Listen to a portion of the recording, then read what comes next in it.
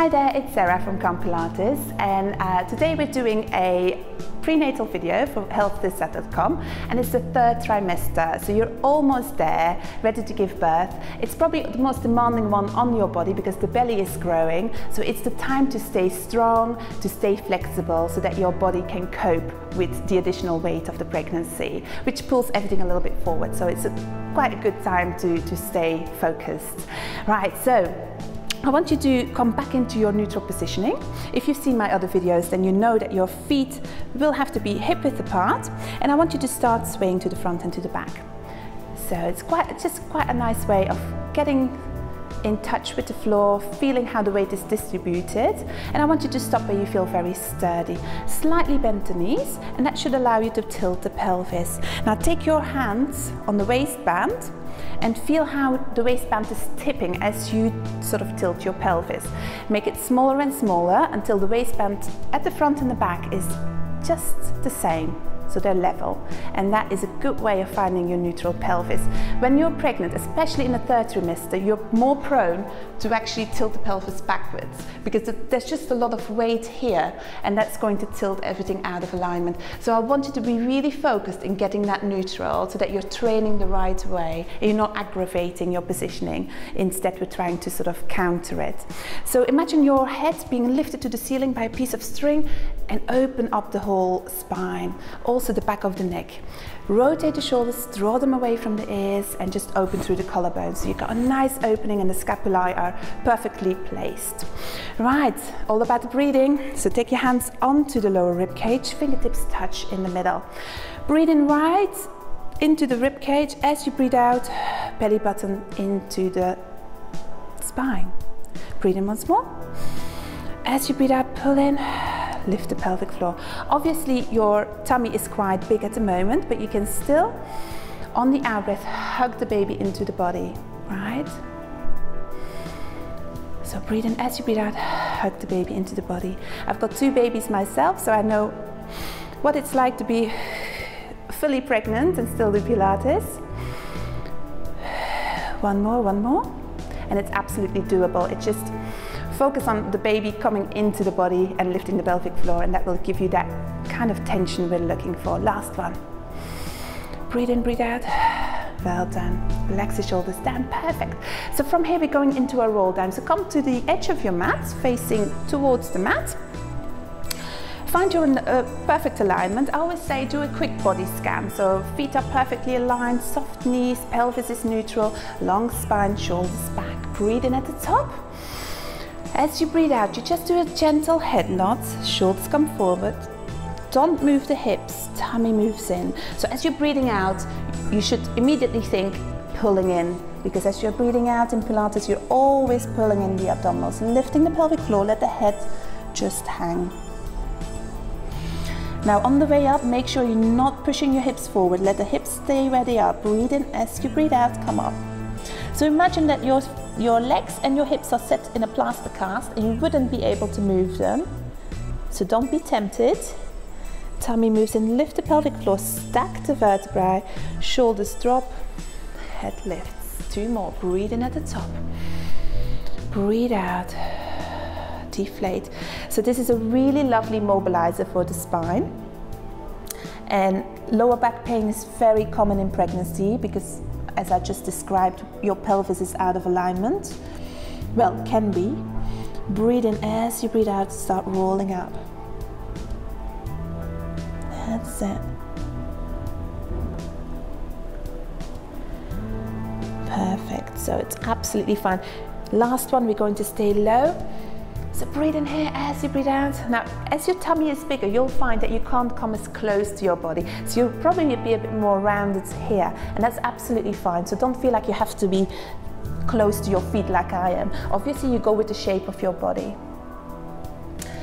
You may even find you want to open the legs a bit more to allow your belly to be there. Absolutely no problem. So from here, I want you to walk onto hands and knees. So bend your knees, come safely down, hands under the shoulders, knees under the hips. Right, we're going to do swimming in a box, which doesn't look anything like swimming. Just a random name, isn't it?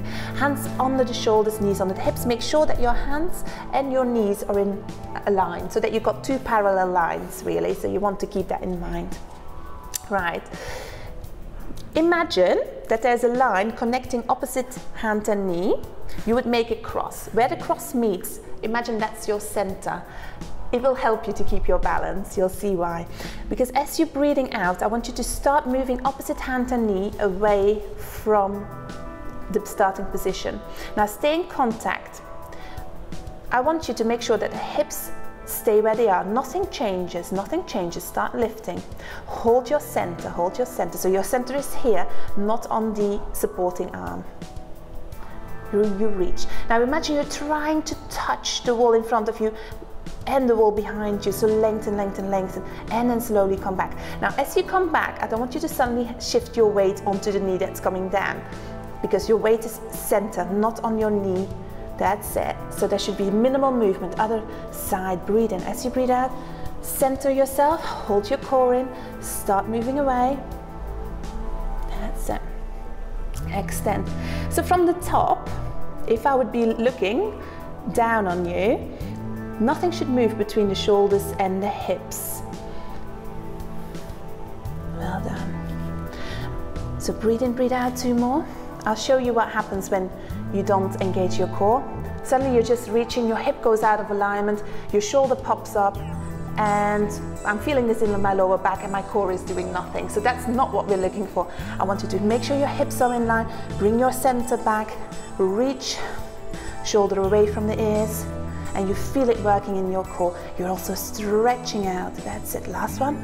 So as you place it back, don't transfer your weight should be here, not on the supporting knee. Breathe in, breathe out. Reach. And bring it back in, well done. And then just sit back onto the heels into child pose and relax. If you like, you can take your hands around. Just open the knees so that your tummy has room. And breathe, and then from here gently come up. We're going to come onto your side into a side plank. So I want your elbow to come down and place it underneath your shoulder. Knees are at the front, but your ankles, hips and shoulders are in one line. All right, so you just make sure that you're perfectly aligned here. Now, the difference between Pilates and just hanging out is the waist.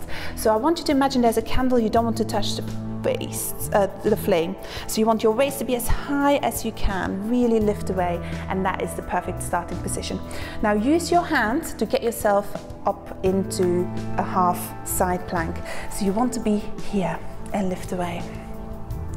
If this is too hard for you, you take breaks, because it can be very demanding on the shoulder, especially with the extra weight of the baby. So you just see how it goes. Now, when you're here, I want you to breathe in wide into the rib cage. As you breathe out, pull the baby into the body. So pull in and you'll feel your waist working. That's it, breathe in. As you breathe out, pull in. Breathe in. As you breathe out, belly button towards the spine, baby in, lift the pelvic floor if you can, 2 more. Breathe in as you breathe out, pull in, pull in, pull in. Doing well, last one. That's it, breathe out. So if you take breaks, just join us again when you're ready, and then come down. I want you now to slide your legs out and come down. Now when you're on your side in Pilates, it's all about stacking the hips properly. Not the easiest thing to do, so I'm just going to talk you through it. So you want your ankles to be perfectly aligned, so stack them on top. I want you to be able to see your feet. Now for the hips to be perfectly aligned here, you can't slouch in your waist, right? So just put your hand underneath your waist and it shouldn't be touching. So try and get your waist slightly away. It's harder when you're 40 weeks pregnant.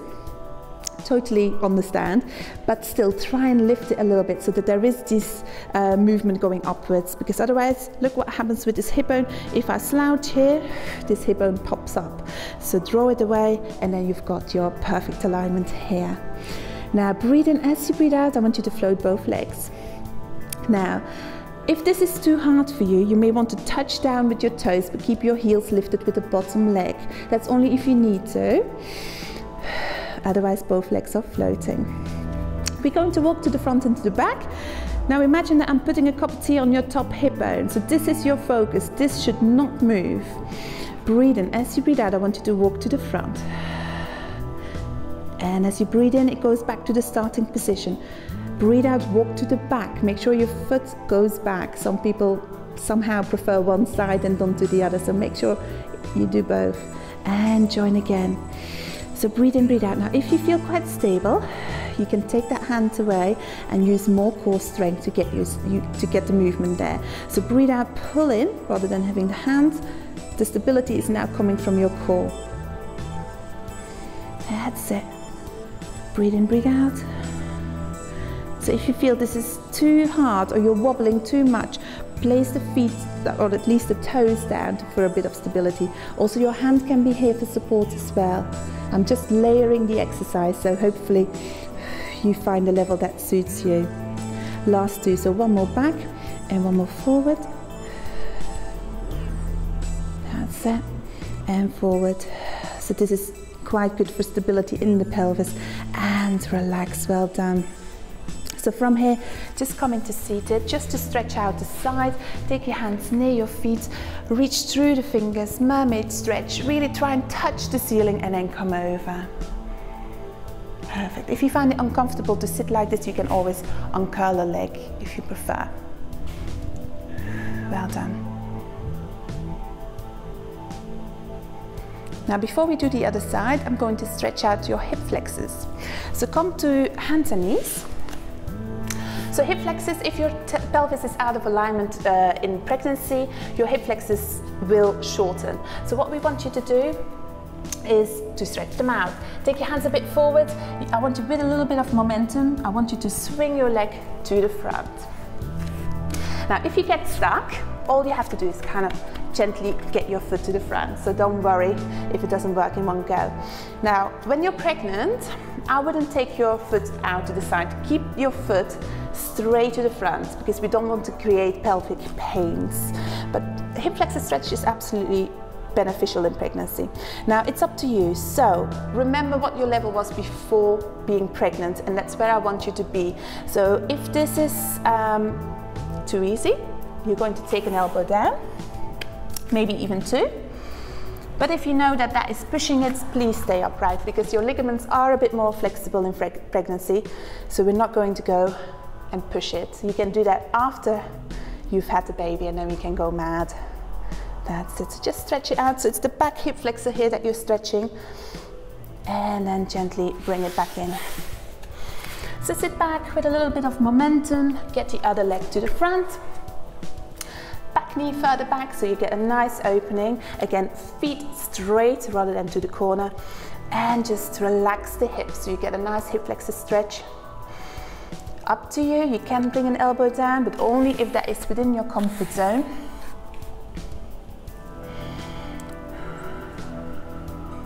So in my first pregnancy, I had slight pelvic pains and the hip flexor stretch sorted that out, so it can work to relieve pelvic pains. And then from here, gently come back up and bring the feet back together. Now we're going to go onto our other side, so turn yourself around and come onto your elbow. So you want your knees to be stacked beautifully, ankles too, and then ankles, hips and shoulders in one line. Lift from the waist. So you want to have again this lifting feeling as if there's a candle and you don't want to touch the flame. Breathe in here. As you breathe out, use this hand to get yourself up and reach up. Now just being here is effort, especially with the extra weight. So if you need a break, take it, breathe in. As you breathe out, I want you to hold the baby closer into the body, lift the pelvic floor. Breathe in, breathe out. Planks are really, really good in pregnancies, including side planks. Breathe in, breathe out. As long as you can do the pull in on the out breath. Two more. Last one. Well done. And gently slide down. Straighten yourself out. And again, we're looking for that gap under your waist here, so make sure that your hips are stacked beautifully, ankles are stacked, and you've got a nice light waist. I always say, imagine a macaroon, you know, those crumbly cookies, and put them under your waist, and imagine that you can brush the macaroon, but you don't want to flatten it. And if you put your waist on there, that's exactly what you would do. So just keep it nice and light.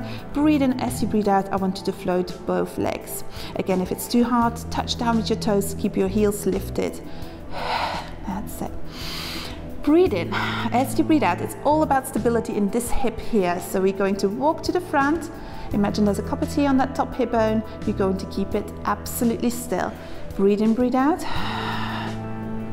That's it.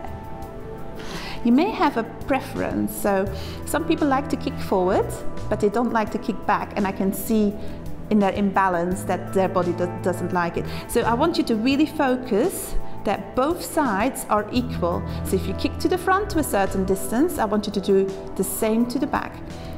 If you feel you've got the balance, take your hands away. Breathe in, breathe out.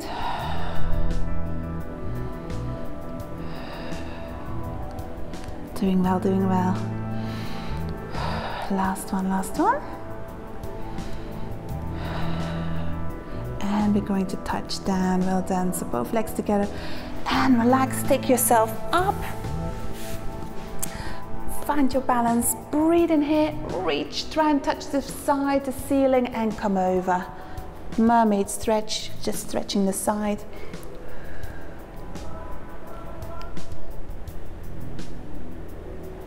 Well done. So thank you for joining me in this video. Good luck with everything, as it's the third trimester, you're not far off. And when you're ready and you've had your baby, please join us and watch our postnatal video.